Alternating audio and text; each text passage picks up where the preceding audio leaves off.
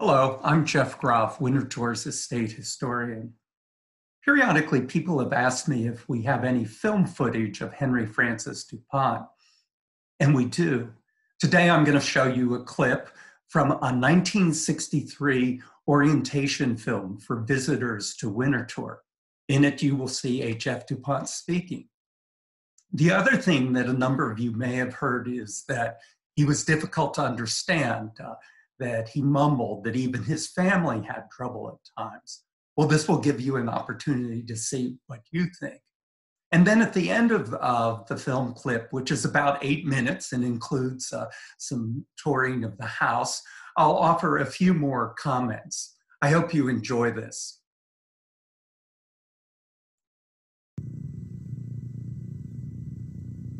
Named in 1839 after a town in Switzerland which had been the home of the ancestors of the first owner.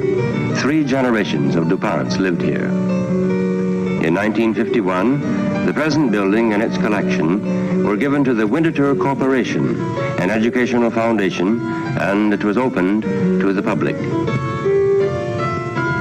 The donor was Henry Francis du Pont, one of the great collectors of our century, photographed here with his grandson, Henry du Pont Harrison. Among his many activities, Mr. du Pont serves as a director of the Du Pont Company, vice president of the Royal Horticultural Society of England, member of the Board of Governors of the Philadelphia Museum of Art, and chairman of the Fine Arts Committee for the White House. Mr. du Pont. I am glad to welcome you here, standing beside this pine dresser, which I first saw some years ago in the house of my friend Electra Webb at Shelburne, Vermont, who later on made the Shelburne Museum, just as I have assembled the rooms here at Winterthur. I had never seen a pine dresser and thought it quite beautiful. I'm hoping you may see some piece of furniture here which will inspire you to make your own collection, proportion, color, arrangement to the smallest detail, make or mar a room, particularly the placing of chairs at the right angle, which adds immensely to the charm and lived-in feeling. I hope also that you will be able to see the gardens. I spent even more time there arranging the height, size, color, and contour of the many beds of shrubs and flowers. In 1930, Mr. du Pont installed this room at Winterthur. Here he and Mrs. du Pont brought up their children and entertained their guests. Here he began assembling the famous Winterthur collection, primarily of objects made in America between the years 1640 and 1840, the great age of hand craftsmanship. The essence of Winterthur is naturalness. Small, interesting objects are left casually about to preserve a lived-in atmosphere. These objects might be knocked to the floor and broken by swinging handbags, and so the ladies have been asked to check them. Winterthur is unique. It cannot be described in a single phrase. It fits no one category. Its 9 floors contain nearly 150 rooms, alcoves, and corridors from most of the original states. Let's look at a few of them now to give you a glimpse of what you will see this morning. This room is from a house built in Massachusetts in 1670. It is furnished with authentic pieces of the period. There are no reproductions at Winterthur. But Winterthur is considerably more than a collection of rooms furnished to give you the extraordinary feeling that the occupants have just left. Not only are the furnishings authentic, they are all of museum quality, interesting and beautiful in themselves.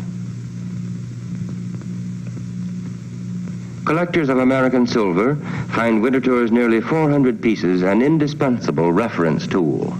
The rest of us simply enjoy it, displayed naturally in rooms like this one from New Hampshire. Incidentally, you will find much of Winterthur's silver illustrated in a book available in the reception room.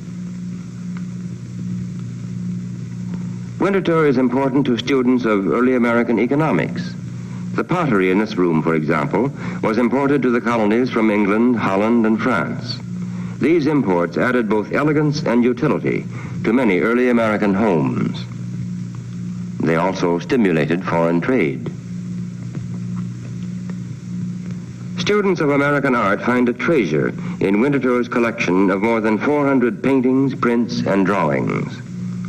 This is a view of Perry Hall, an estate near Baltimore.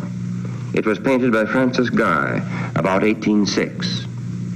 It hangs over a mantelpiece built in 1764 for a house on Pine Street in Philadelphia by John Stamper, prosperous English-born merchant and former mayor of Philadelphia. Also in this room hangs a self-portrait by John Singleton Copley, America's greatest artist of the period. In addition to reflecting regional characteristics of the eastern seaboard, Winterthur's rooms and furnishings mirror the various nationalities that have produced the rich, complex culture of America. Contrasted with the aristocratic room from Philadelphia, this room and its furnishings are from rural Pennsylvania, where a great number of immigrants from Germany settled in the 18th century. The plaster molding, made by a German mason, might have graced the ceiling of a Baroque house in Bavaria. National cultures represented at Winterthur include English, Irish, Scottish, Dutch, French, and Swedish, as well as German. Winterthur is an encyclopedia for collectors of American furniture. More than 4,000 pieces are on display.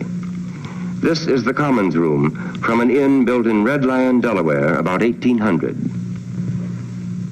It is furnished with Windsor chairs and with its unique bench, suitable for a room where men gather to talk, drink, and to play games. The candle in the window can be seen from the courtyard below. Students of American architecture find endless variety, not only in interior woodwork, but in exterior facades.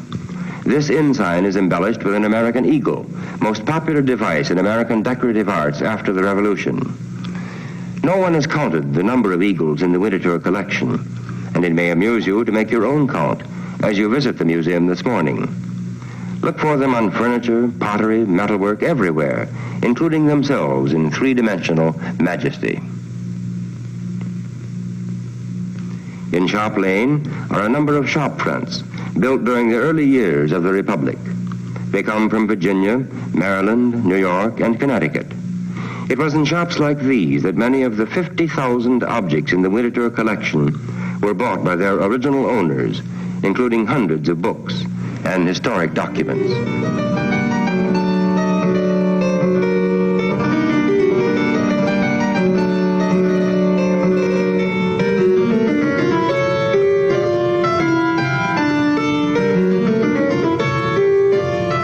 You have been asked to assemble in groups of 4 and to stay together so that you will be better able to discuss your special interests with your guide, whether those interests be furniture, metalwork, glass, textiles, or architecture. The guides know the collections thoroughly and are eager to share their knowledge with you. They ask only that you do 2 things: walk on the runners that protect the rugs and carpets, and refrain from touching any of the objects. You have seen that Winterthur can be many things to many people. It is a world center of scholarship for American studies. It is also a joy to look at. We hope you enjoy your visit and will want to come again.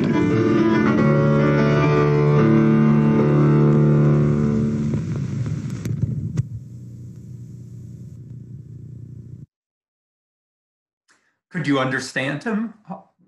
Okay. I think he was working very hard to enunciate the way he phrases some of his sentences. There is a little bit of mumbling at times. And I think it's very reflective, too, of his generation, his background from the East Coast, upper class elite.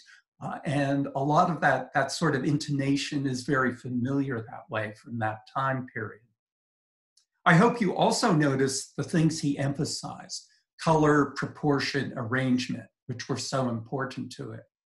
In the later 1950s, early 60s, he was being asked what had inspired him to collect American antiques, American decorative arts. And he very much emphasizes the October 1923 visit he and Ruth made to Shelburne Farms in Vermont, where they saw that pine dresser in the house of Electra and Watson Webb. They also, on that trip, went on to Beauport, Henry Davis Sleeper's house in Gloucester, Massachusetts, where again, the American collections, the color, the arrangement were so striking to him. So these became things that he would repeat again and again in his remaining years when asked what had inspired him to collect and to create Winterthur. Well, this is a little glimpse into the past of Henry Francis du Pont. Thank you.